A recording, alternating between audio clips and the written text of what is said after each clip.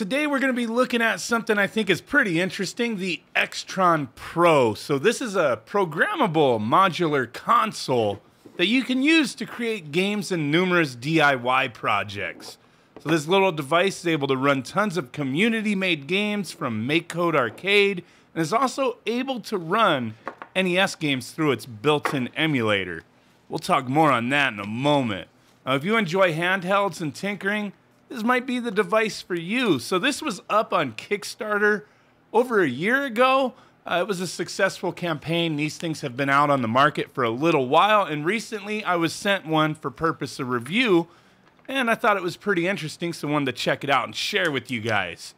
Now, this thing, it does have an interesting design with its modular setup. It's magnetic and can have many different add-ons added to it to increase its usability and functions depending on how you want to use it. It is a DIY device. So this device, it has 16 megabytes of flash memory, so you could store your creations and games that you've downloaded. So more than just one or two games. You can fit a nice handful here. I've used other devices very similar to this, and a lot of times you could just flash one game at a time. So definitely nice to see that there's a decent amount of space to hold these little creations. Now, it also has a built-in IMU sensor for motion, enabled games. It also has a built-in accelerometer, so you can use it as a pedometer, count your steps, that kind of thing. It also has built-in Wi-Fi, and there are plenty of other sensors that are offered to add on depending on how you want to, build this thing, what kind of project you want to use it for. It has different modular, setups for it that you can add to it, different ports that you can use to add additional add-ons to, right?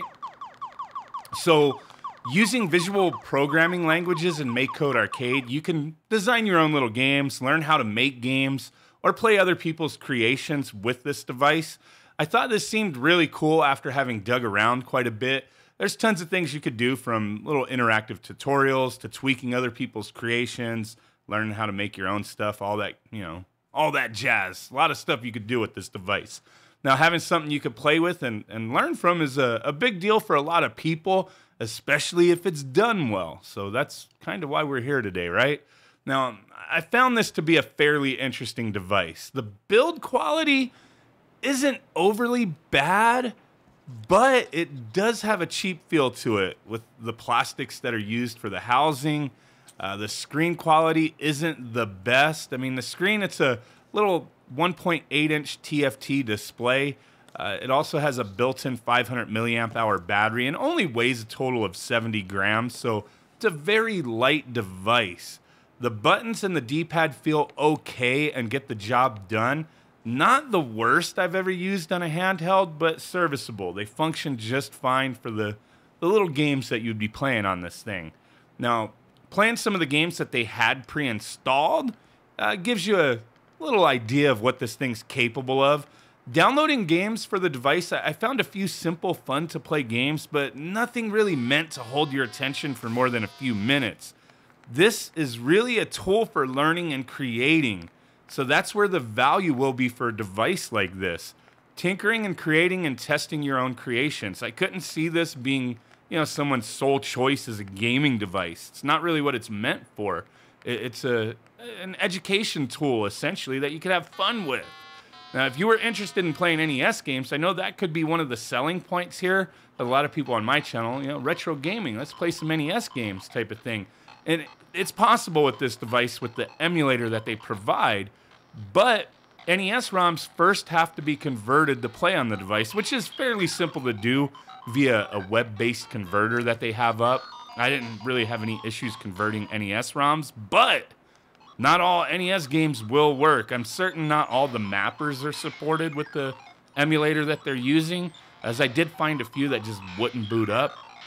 But also at the same time, every single game that worked that I played just was horrible. The games were just slow, or the audio was really bad. The emulator's really not polished for this thing. It seems more of a feature that's meant out of curiosity and not meant to be, taken too serious. As, even if the game's played 100%, I couldn't see enjoying NES games on this thing with the way they look on this tiny screen. It's just unfortunate because that's one of the big things that I saw this particular company, you know, advertise, that you could play NES games on it, but none of them play good, so it's not really a feature I care about, you know? It's just worth pointing out. If you want to play NES games on this thing, not really going to be worth it. There's plenty of other devices to do that on. Now, there is a ton of stuff you could do with this little device, and in this video today, obviously I barely scratched the surface here. I just wanted to share some initial impressions.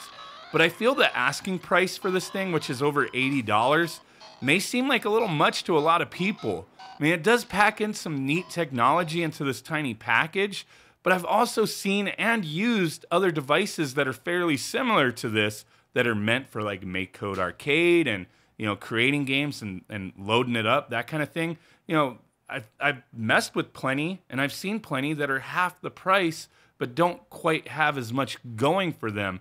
I feel like one of the biggest selling points here is the modular design, and that's either gonna, you know, be a selling point for you or not if you're into this kind of stuff. If this is something you're interested in, I'll put a link down below. Appreciate you guys watching on this one, and we'll catch you next time. Bye.